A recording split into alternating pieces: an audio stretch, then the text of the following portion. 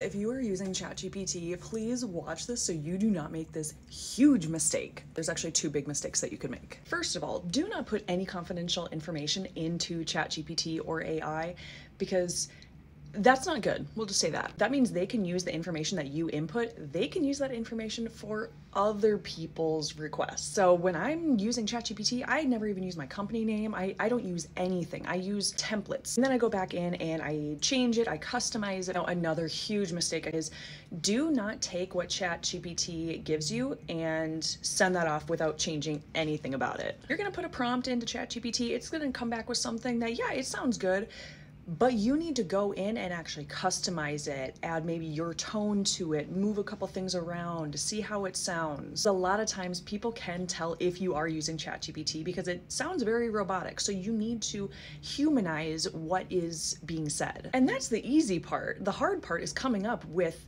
the entire thing that ChatGPT comes up with. All you have to do is go in and customize it so that it doesn't sound like a robot. I have a bunch of ChatGPT prompts in my template library if you want to grab that, plus a bunch of other templates that I use as an executive assistant.